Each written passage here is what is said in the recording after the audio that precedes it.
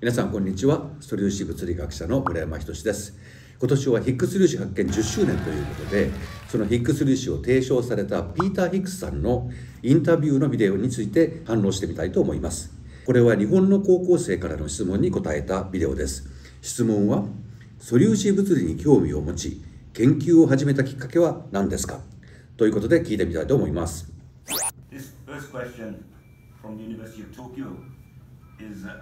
東大の人ですね。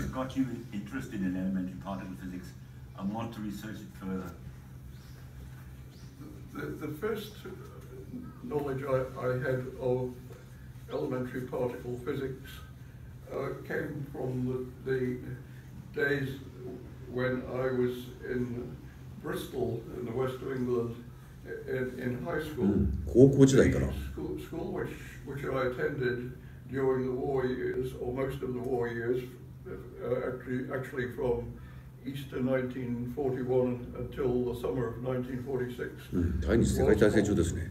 First Cottam Secondary School and Cottam Grammar School. It's now simply Cottam School. But it's in a previous incarnation, it was the Merchant Venturers Technical College. The Merchant Venturers are the only merchant company of Bristol. Edinburgh has many merchant companies, but in Bristol, the Merchant Venturers were the organisation who organised the fishing fleets in the North Atlantic, and it's believed that they may have come close to discovering America, the American mainland, not before the Scandinavians perhaps, but before Christopher Colombo. Because the fishing fleet from Bristol went way into the North Atlantic, lost the fish because they were off the continental shelf, and then after several days' journey, they found fish again, and that was presumably the Grand Banks of Newfoundland, but they never looked for land. So this school was a strange school. It belonged to the Merchant Venturers Company, and it was not just a secondary high school. It had a tertiary level, which began to prepare students for a career in engineering. That school was the school at which Paul Dirac was a pupil. At the end of the 1914-1918 war, the University of Bristol, which had been created in the late 19th century, began to build a school of engineering. As the basis for this, they took over the tertiary level of this technical college, and that became the first year of engineering in the university. Paul Dirac was in that first cohort of students. And ちょっと止めますね。このポール・ディラックっていう人はノーベル賞物理学者の一人で、量子力学の基礎を築いた人の一人なんですけれども、多分もっと有名なのは反物質が存在するっていうことを予言した人でもあります。で、今の宇宙はなんで物質だけあって反物質がないのかっていうのは大きな問題だって別のビデオでお話したことがありますけれども、そもそもはこのポール・ディラックさんが反物質の存在するんだということを予言し、それが後に実験で発見されて、でそれでこういう大問題がむしろ確立したと。で、そういうすごい物理学者が高校の先輩だったっていうことみたいですね。それがどうも影響になったみたいです。次行ってみます。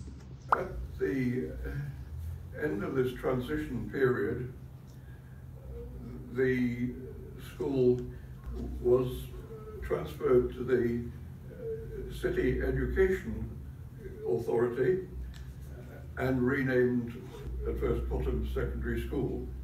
Connections that I have with Dirac then were that I went to that school when my family moved from Birmingham to Bristol because my father worked for the BBC, and they thought that Bristol, being 120 miles west of London, would not be bombed the way that London was bombed.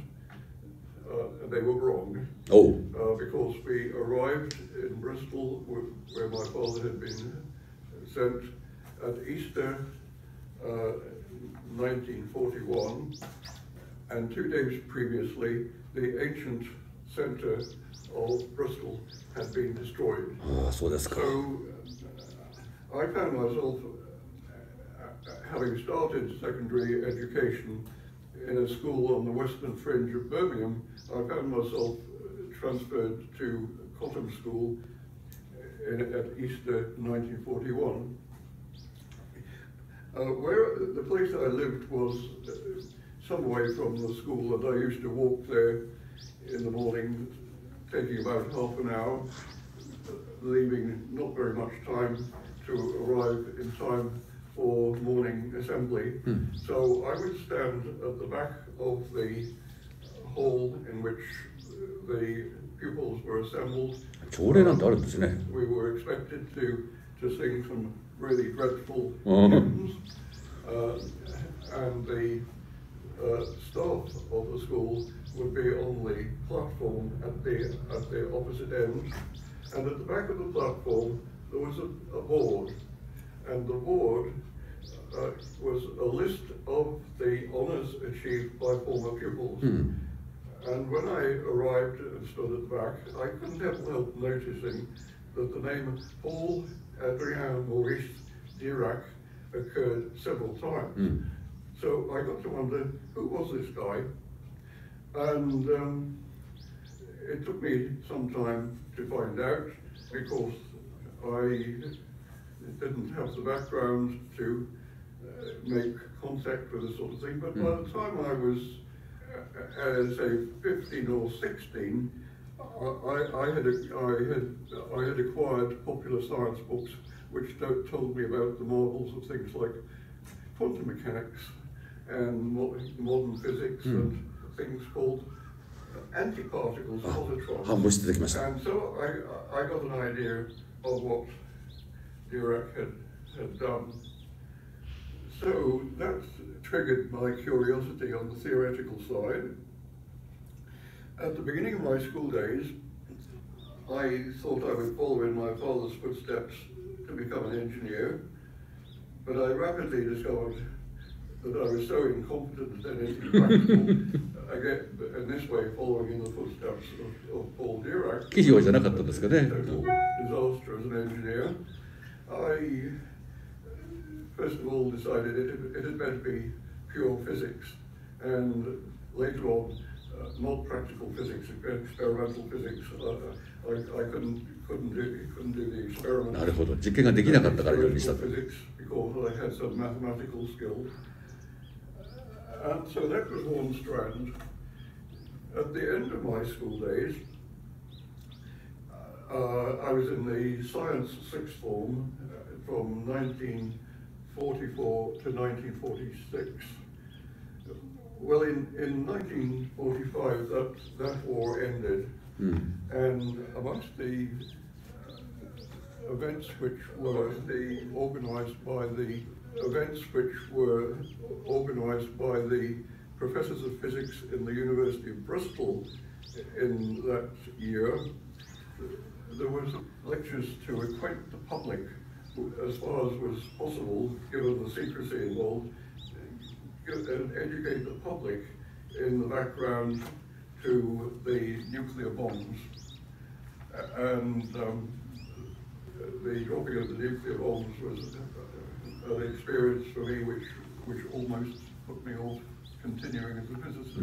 そうですよね。やっぱり原爆っていうのは多いですよね。 I attended the lectures by Neville Mott and Cecil Powell. Cecil Powell, a particle physicist, was so pleased with the attendance of these lectures, he thought perhaps there might be an audience for some lectures on what he had been doing as a particle physicist. So he laid on another course of lectures in the following year, 1946, and I duly attended. They were early evening lectures, so I went after school, and I learned about his experiments, sending up balloons carrying hot air balloons carrying stacks of photographic emulsion to study what was coming at us in cosmic rays. And as I'm sure members of the audience in Tokyo know, he was successful.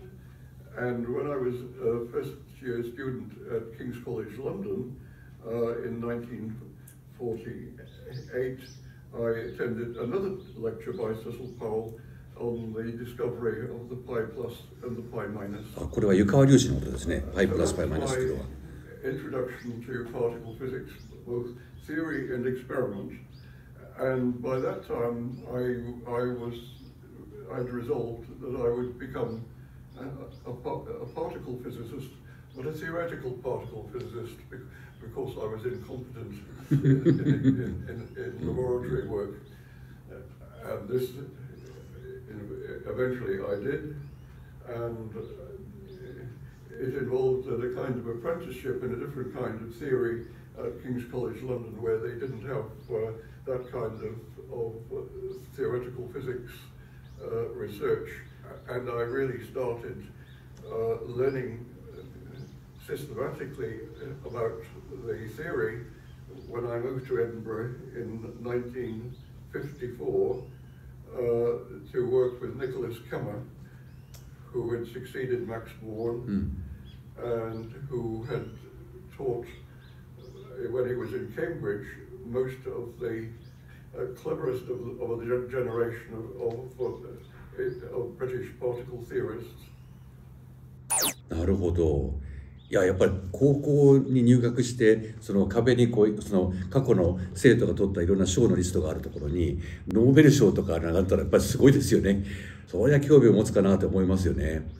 でもやっぱりいろいろやろうとしても自分は実験に向いてないのが分かったので理論をやろうと思ったってことでしたけども、それでもやっぱりそのパウエルさんがそのパイ粒中間子、その湯川さんが予言した粒子を発見したその実験の話を聞いて、やっぱり理論と実験と両方あるので興味を持ったって言ってますから、当然科学ってそういうもんですよね。